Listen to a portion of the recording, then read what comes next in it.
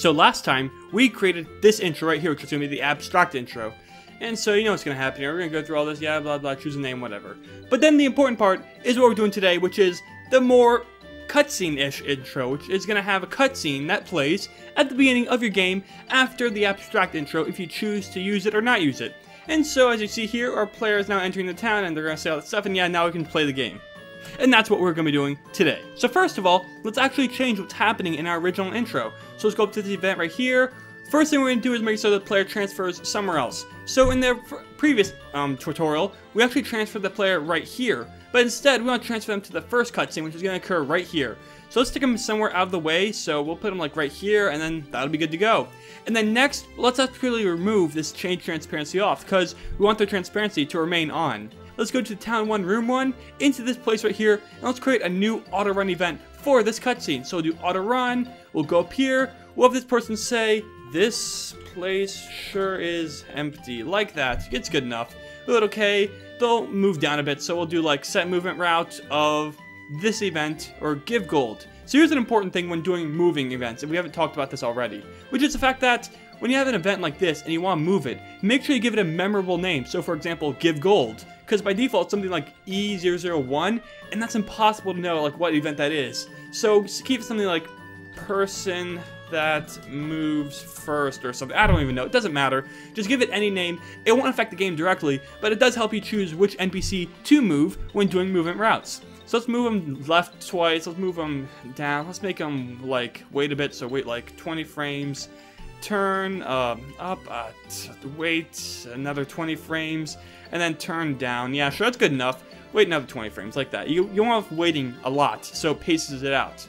Anyway, after that's done, we'll set it so we show the text of, I wonder what I can do. And that'll be that.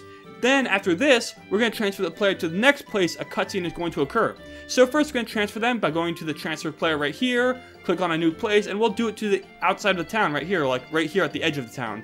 Once again, we'll keep the same thing, but we want to make sure the player is looking left, so we'll make it so direction is set to left, like that. And we'll hit OK and we'll be good to go. And now this time, we want the players to be visible. So this time we're actually going to take our original thing, which was the change transparency off, and turn that on. So change transparency, turn it off, like that. And then we'll go into Town 1. They'll start off right here as visible. So in Town 1, we'll then create another Autorun event. And in here, we'll make it so we'll do a movement route for the player. So like, yeah, here it is, set movement route. Player, move left, move down, move down. Move down again, move left, I don't know. Then hit OK, and the player will say, "This is a town and stuff." Yeah, there we go. It's a beautiful default dialogue. It's going to appear when they first enter the town in the beginning of the game. And once this is done, we'll turn this Autorun event off, so we'll set self-switch A on, and then we'll create a new event page and make it so if self-switch A is on, it'll go to this.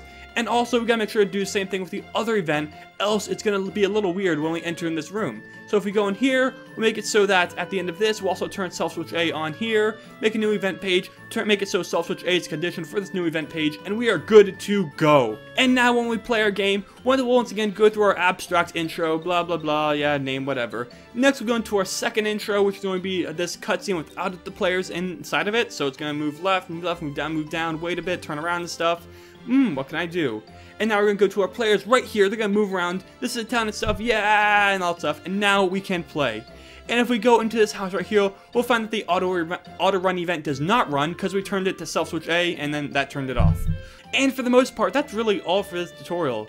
That was sort of quick and short, but that's really the point. Like, for the most part, you should already know everything that's required to actually create a very introduction type scene. Now, what we do is very basic, and you're going to want to create like more NPCs interacting with each other, and more stuff clinging together, working together, fixing together, doing stuff.